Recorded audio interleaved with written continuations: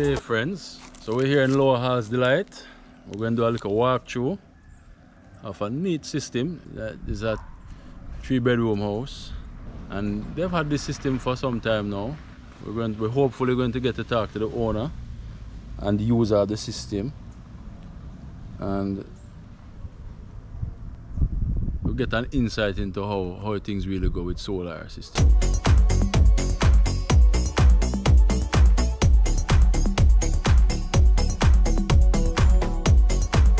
Alright, so here we have, well, we do have a ladder, so this is the best view we can get at the panels because I'm kind of on the second floor.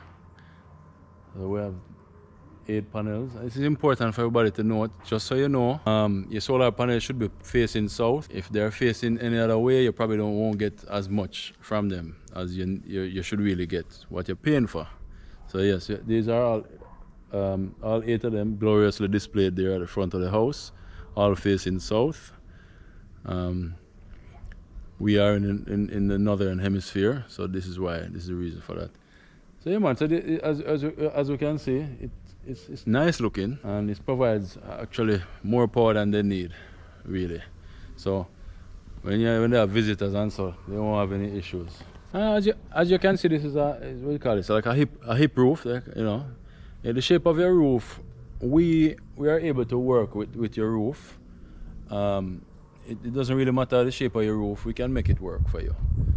So it's regardless if it's a flat roof, because you know, if it's a flat roof we can do that, if it's a hip roof we can do that. Our technicians are very skilled in making it happen. We use nut and bolts and zinc roofing screws to install the panel. So these can withstand a hurricane quite easily. I'd say up to a 4, category 4. All right, so now that we have seen the panels where the power comes in from above, we're going to take a little walk now and go down to the business end of things, where the power is stored and distributed. It's in the garage down this way.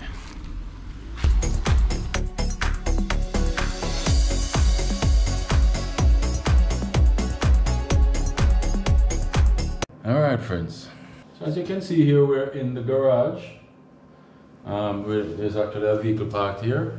So you don't need a special room to put the equipment. It just needs to be a relatively clean area. It is not, you know, it can't be outside, so it's indoors. This is an indoor, it's a garage. But you don't need a special room. You can just put it in a garage like this and it's perfectly fine. So we have here 8 essential maintenance free batteries. We have a 6 kilowatt inverter and the charge controller, and it's all set up nicely in this area. It's quite glorious, providing power for a 3-bedroom home here in Halls Delight. You know, with all the modern conveniences as you can expect. The batteries are full. It's 2 o'clock in the day, so obviously we had good sunshine.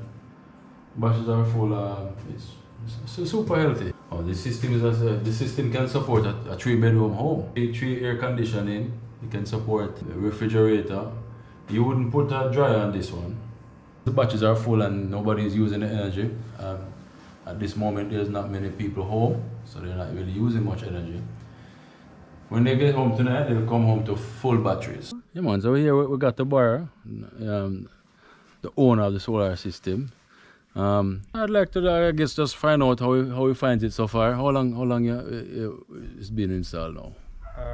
I would say roughly 4 months. Oh, 4 months. Yeah. Cool. How are you finding it?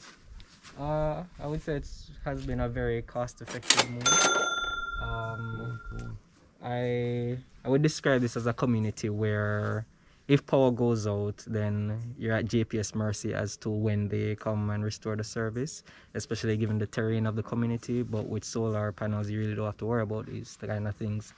I do generally have a lot of equipment running, and the system manages to facilitate it, such as a garage door. If you were to run that at JPS, it does generate a lot of energy because the lights are automatic. When you leave, you do see when it's turned off. But like I said, with solar panel, it has become very affordable. Yes, a proper upfront investment. Yeah. And I like to refer to it as a money printer. Yeah.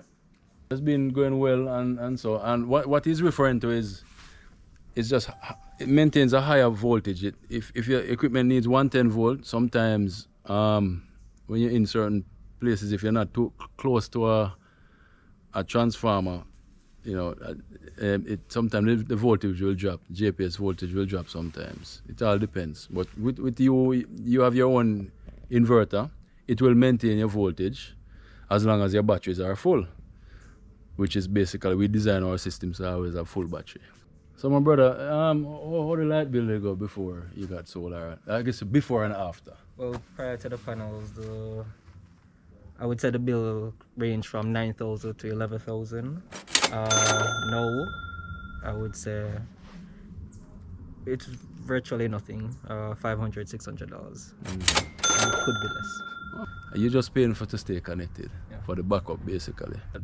Over the years, I've seen where a lot of people are skeptical of this because it sounds too good to be true at times, that you're going to actually generate your own energy and don't have to worry about paying this bill every month. And so you have any word? What would you say to somebody who is like, no, this too good to be true? I would recommend that such a person, they make the move, because as I said, it's a great investment. And when you look at your JPS bill and you can't understand it, there's a lot of things that go into how your JPS bill is calculated, some of which you might not understand. So when oil prices go up, your JPS bills goes up as well. There's really no proper communication sometimes from the company. So with your solar panel, everything is in your control. You have power at your disposal, and I would say 10 years from now it would be an even better investment. So I would say make the move and go solar.